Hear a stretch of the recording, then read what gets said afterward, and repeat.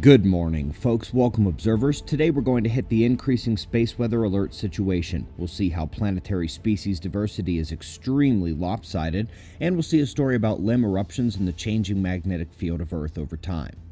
We're starting with the last 24 hours on our star, and we will once again see eruptions around the limbs, but little in the Earth-facing position.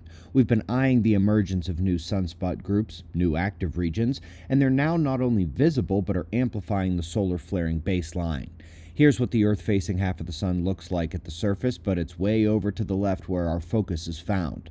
At the side, you can see two complex groups incoming. The northern one fired an M4 solar flare overnight in the early morning hours, actually, and more should probably be expected given their high activity levels the last week.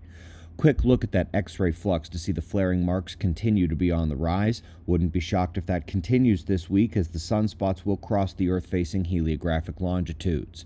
You should be able to see the flashes at the limb here in the dimmed 131 angstrom view. Interestingly, these incoming limb eruptive events have surged the high-energy protons. Now that's curious, because this is the one place where the IMF should really struggle to send those particles to Earth. First time I have ever seen proton enhancements from eruptive behavior on the incoming limb. Interesting paper up next. Folks, they found that just a handful of animal and plant species are responsible for about 80% of the diversity of life. Some species are chugging along at an evolutionary snail's pace, while others, the vast majority, appear to trace back to similar lines and show a drastically more widespread adaptation and change of DNA than the others.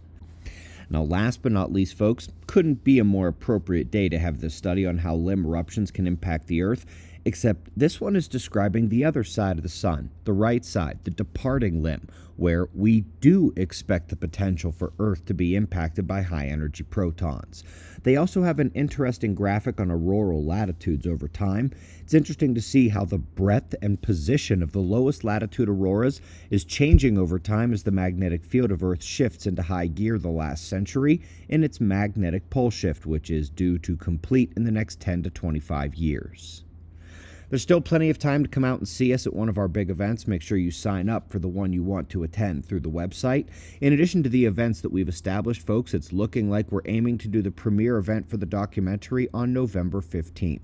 We're working to confirm that after many of you told me, do not have it Thanksgiving weekend. You have been heard. Head over to observerranch.com and check it all out. Book your stay, and we can't wait to shake your hand. observerranch.com. We greatly appreciate your support. We'll do this all again tomorrow, right here, but right now at 6 a.m. in the new Valley of the Sun. Eyes open, no fear. Be safe, everyone.